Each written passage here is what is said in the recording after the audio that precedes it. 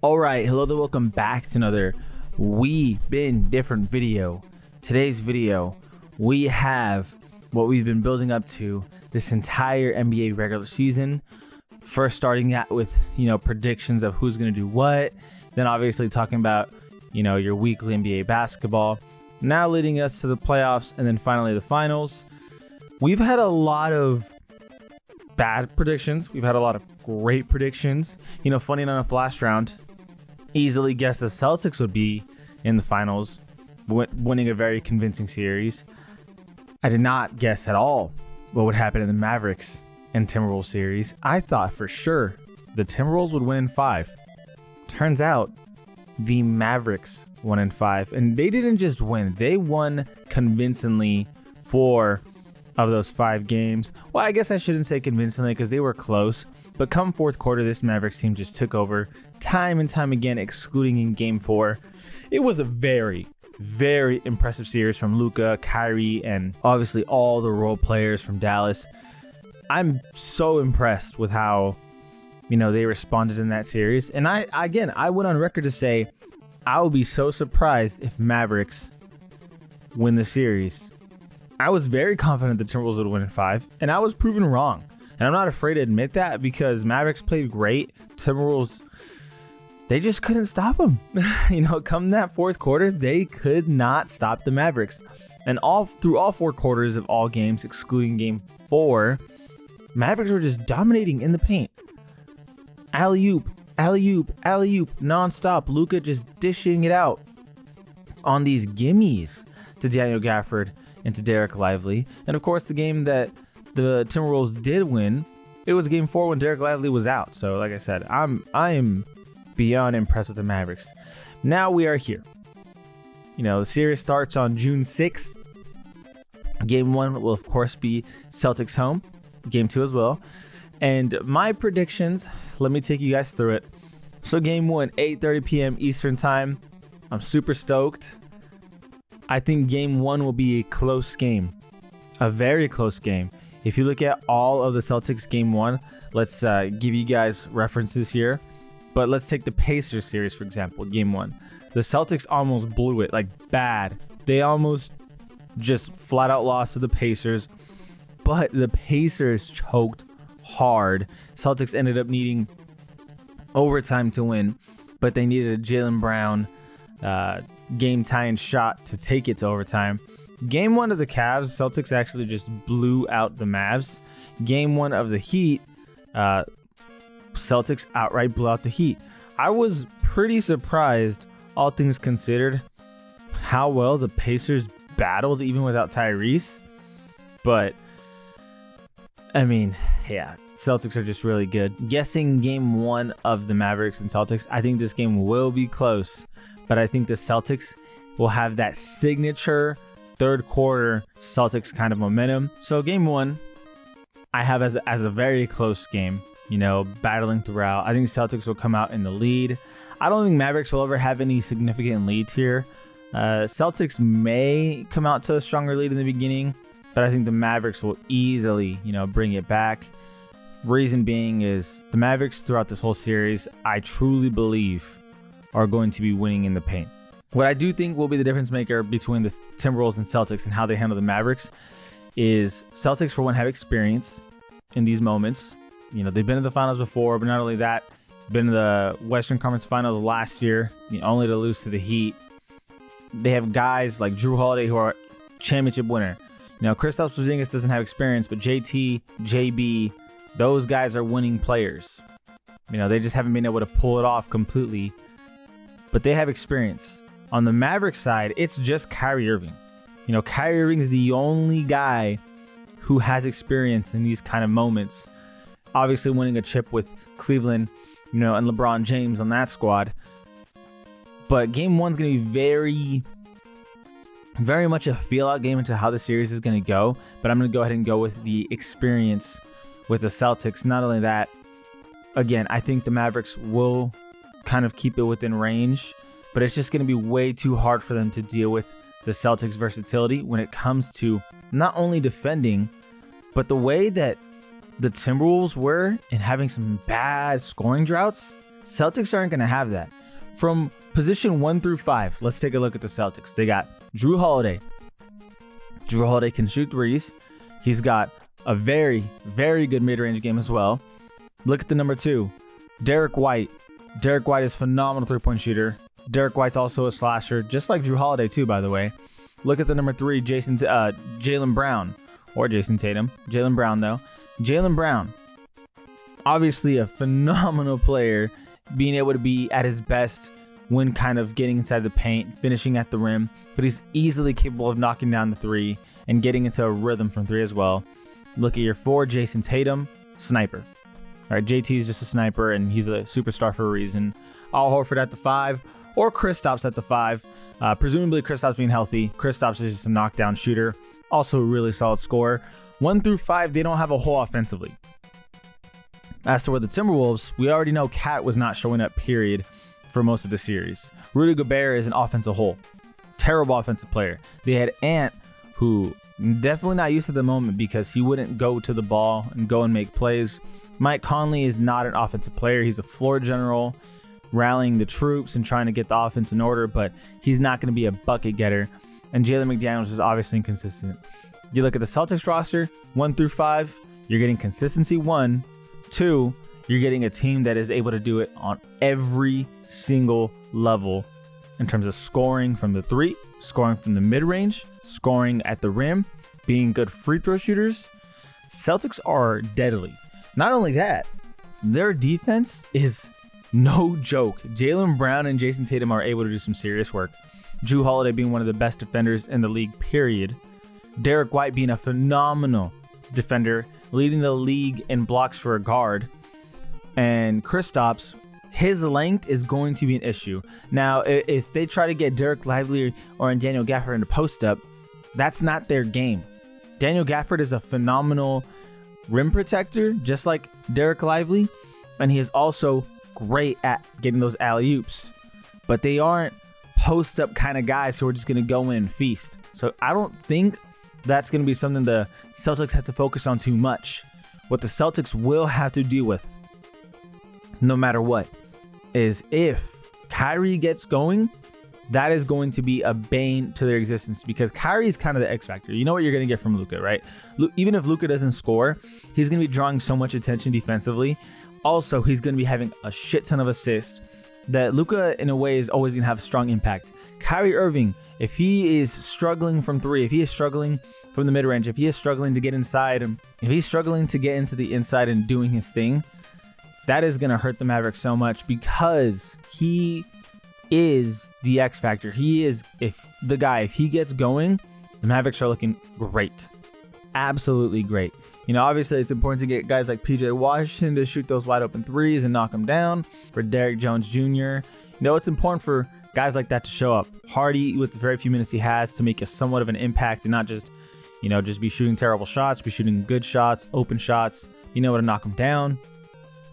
This Mavericks team is very rhythm based, similar to the Celtics, of course, but the Celtics just have so many individual ISO scores that they can do a little bit more. But the Mavericks, obviously, having Luka, even if he shoots 6 for 20, he's still so impactful just because of the defensive coverage he brings to himself, but also his vision. He just opens up the court so very much.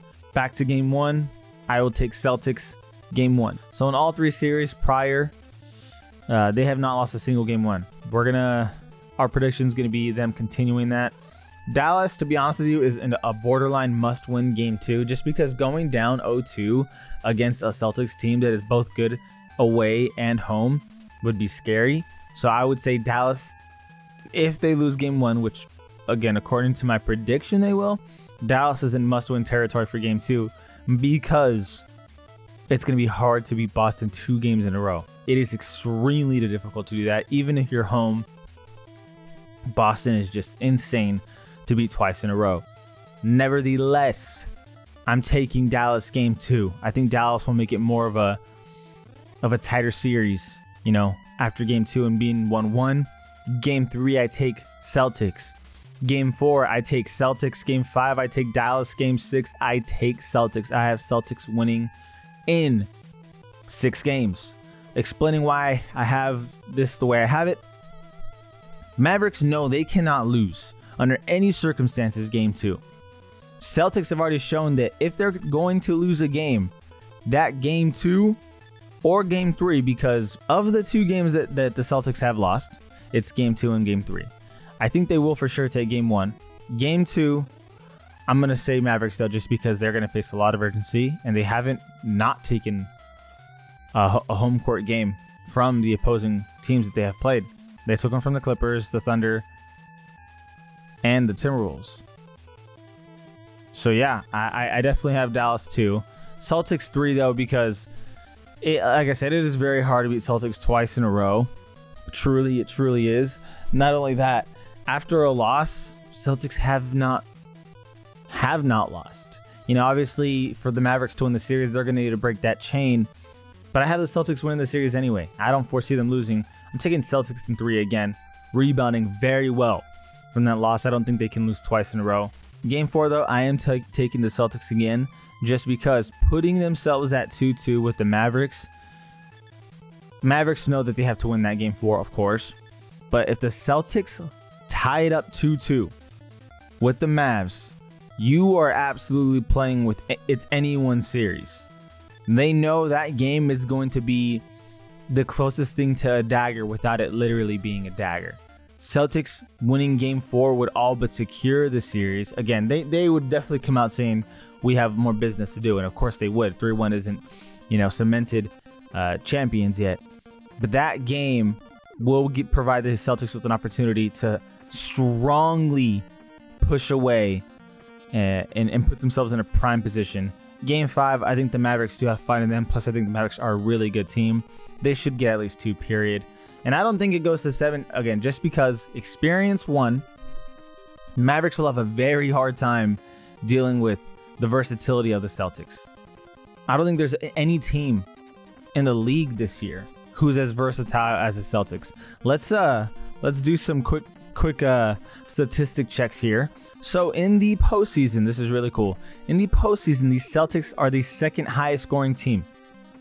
Phenomenal team. We don't even need to, you know, get into that too much. But not only that, their defense has just been smothering. Only 101 points per game allowed. So you look at, again, their offense and their defense, you're thinking, okay, this team is complete. Now, to play devil's advocate, you could say, well, the Heat were down Terry Rozier, Jimmy Butler, and Jaime Jaquez at some point. I think it was game 3. They were also down Donovan Mitchell and Jared Allen when the Cavaliers played against the Celtics. And then you could also say, well, Tyrese Halliburton was out too. You can say, well, the Celtics, you know, just had really easy opponents. It's still a very difficult thing to do, to be top 3 in both of these, and it does show off versatility. You even want to show off differential and seeing how much the Celtics are winning by. I mean, dude, it's just this team, points per game differential plus 10 in the playoffs. That is amazing. It's nothing short of amazing. Look what they're limiting their opponents to. 33% field goal percentage. Great defense. Obviously, Magic being at 28 isn't saying much because they played the Cavs. Of course, the Celtics played the Cavs, but they also did play the Pacers and did play the Heat. Now, that's 3 series. It's a much bigger sample size. But again, 33.8. Dallas is extremely depending off 2 things. 1, those open threes, because Luka's creating so much. 2, interior paint scoring off the lobs. You want to look at what the Celtics do is they just outright limit their opponents from getting to the line. So you can do your best to rely on the lobs. The problem is 2 points, on your way down and on your way back. If you're not going to get to the free throw line, again, teams are just not getting to the free throw line against the Celtics. If you're not going to be able to shoot threes consistently and you're solely depending off, again, those lobs, because that's a threat. They're not going to allow Luka to beat them. Of course, Luka is going to be great and do his best to create for himself, but they're just not going to allow Luka to beat them. That's why Kyrie is the X factor, because you can double Luka you can force Luka to pass the ball out and try to have your rotations pure enough to where you can kind of close out on some threes and force the Mavericks to make some shots. But the Celtics are versatile enough to be able to, again, limit the three-point opportunities in terms of attempts and percentage. But what they can't do is they can't really do anything about Kyrie if he's going off, because if you double Kyrie, well, guess what? Luka's going to have a lot more ample opportunity. If you let Luka open things up, you're in big trouble. But at the same time as well, if Kyrie is going off and you want to, again, double him and double Luka, then you're really allowing three-point opportunities for the Mavericks. Ultimately, my reason comes down to experience. It comes down to just complete roster. Again, position from 1 through 5. Every Celtic player can shoot. Every Celtic player fulfills a role to a T. And you have your two definitive stars who are not only really good on offense, are really good at defense, adding on to Derek White and Jrue Holiday being all defensive players. And then again, a healthy Kristaps Porzingis, you're adding a lengthy defender, someone who can definitely get beat on a post-up, but the Mavericks centers aren't good at post-ups. They're good at finishing at the rim off of lobs and off of more so gimmies, but they're not going to, push you down and punish you like a Shaquille O'Neal kind of guy. Even like a poor man Shaquille O'Neal is the point I'm trying to make. They're just not going to be doing that thing. They're going to be very reliant on Luka opening things up, per usual, of course. But the Celtics, again, they're going to be hounding, and it's very difficult to get to the free throw line against the Celtics team because, again, for one, they're just great defenders. 2, they allow the least free throw attempts per game.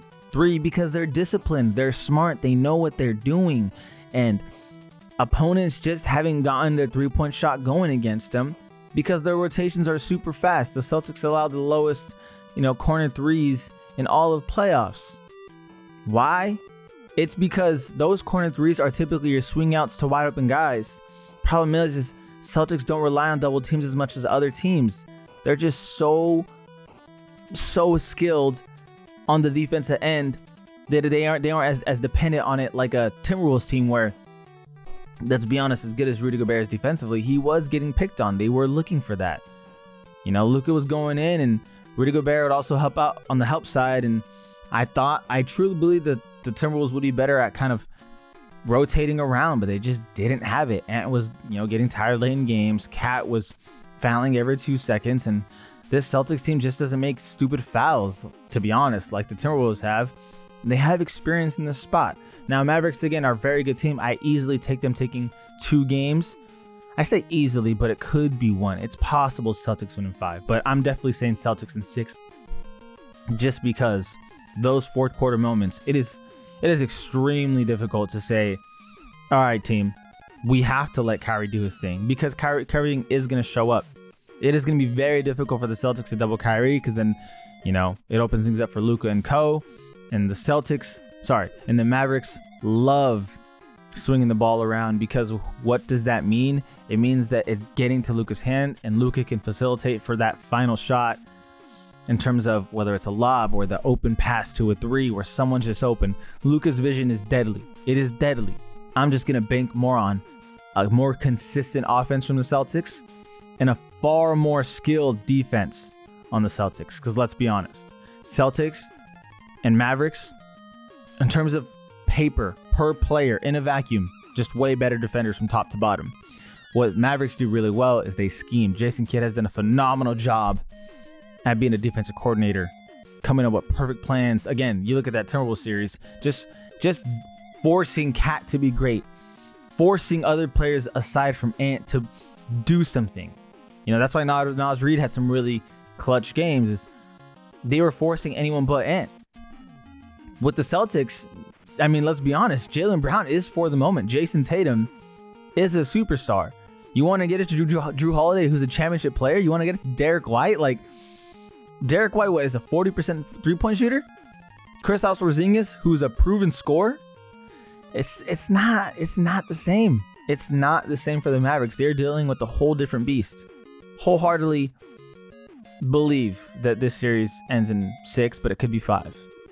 Let me know what you guys think. I think this is awesome, though, for basketball. Good time to be a fan, because you got a 1 seed, but you also got a 5 seed. You got a 5 seed that, is relying on 2 superstar players in Kyrie and Luka, and then you know, you see what they do in the fourth quarters. It's special. It's special. So we'll see. I'm looking forward to it. Let me know your prediction. As always, though, I appreciate you guys for watching. This is All We've Been Different. All We've Been Different. And we out.